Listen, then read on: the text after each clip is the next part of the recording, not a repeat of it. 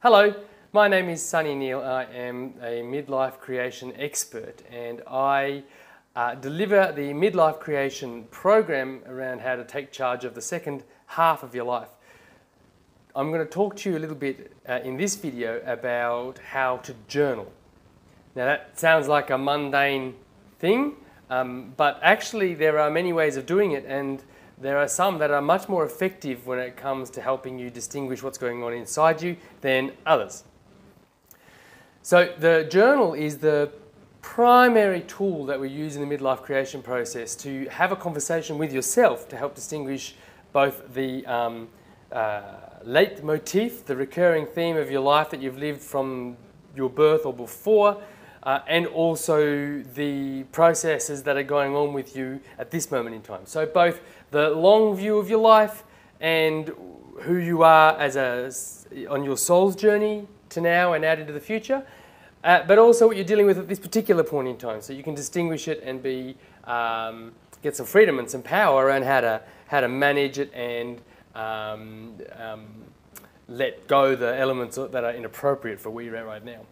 So Rudolf Steiner, who I draw a lot of this information from, who was a German philosopher and anthroposophist scientist, used to say that the primary spiritual practice that a human being can undertake is to step back and observe themselves like they were watching themselves as a third person.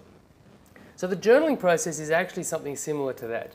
My intention is to help people to use the journal to have a conversation with themselves, like the person they're talking to is separate from them, is a third party.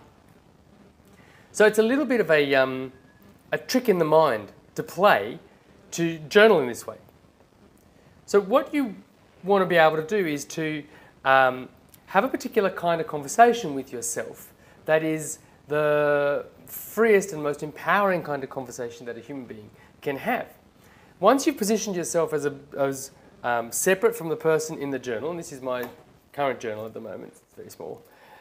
Once you've positioned yourself as someone who is having a conversation with yourself in the journal, then you need, as a third party, then you need to think about what kind of conversation you're going to have with that person in the journal.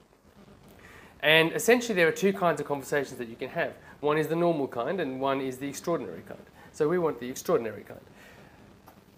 So here's how I'm going to teach you to have that kind of conversation. Have you ever been in a conversation with somebody where you have been thinking about what you're going to say to them and strategizing about what you want out of the conversation while you're in the conversation? If you have, then you're very normal and you're part of the 99% of people who 99% of the time have that kind of conversation. Most of the time we are thinking about what it is that we're going to say or strategize in the outcome that we want to accomplish in the conversation. And look, I know even in this conversation with you now, I'm thinking ahead as I go about what it is that I want to say to you. Now the beautiful thing about being in a conversation with another person is that you don't actually need to do that. The other person is actually a free entity and he's coming up with something that's completely different from potentially what you've been expecting them to come up with as part of the conversation. So the second kind of conversation is one where you are not strategizing and planning and thinking about what you want to accomplish in the conversation or what you're going to say next, but actually listening silently and quietly for what it is they're going to say without any preconceptions and without any expectations. Now it's rare to have that conversation with another human being, and I invite you to practice distinguishing for yourself when you are having a conversation that is full of your own thoughts and when you're having a conversation that is not. And a great place to do that is with your journal work. You see, if you're having a conversation with yourself, then you can have the empowering kind of conversation where you actually don't know what you're going to say before you say it. Because you're actually writing in a journal, then you can let the writing actually come out unexpectedly without you really knowing what it is that you're actually going to say before you've said it. And that's how you have a conversation with yourself that is unique and new, because what comes out of you is not always what you would expect. And if you can let go of the preconceptions, you can let go of especially thinking about whether somebody else is going to read it and what they would think, or what you would think if you read it, or what you think is the right thing to say, or how you should say it. We use the language of, being transformed around it, so you're saying all the right things, you're analysing it this way, you're analysing it that way, and I can be responsible for this. And, you don't really want to get too deeply into that. You just want to let the conversation flow, like you don't know what's going to come out of it next, and allow it to evolve of its own accord. If you do that, you will be able to have a conversation with a person that is also you, that unexpected things will start to occur, and you will learn things in that conversation that are extraordinary that you couldn't have if you were having the ordinary kind of conversation where you're basically playing both parts. So the job of a journalist in this program is to have a conversation with yourself where you don't know what you're going to say before you actually say it.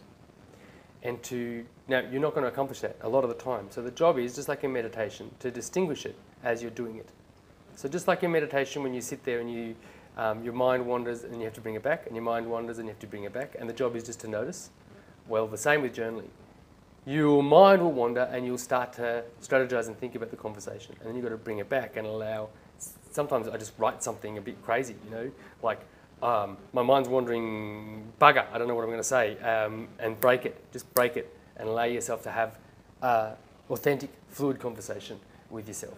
And that's how you can use the journal in the best possible way. Great, thanks for listening. I hope this was valuable for you. You can subscribe to my YouTube channel, which would be great. And if you want to know more, you can go to my website, www.sunnyneil.com, where I've got all the articles and blogs at the bottom, and a whole bunch of resources you can dig into to use however you find empowering and useful for you. All right, thanks for listening.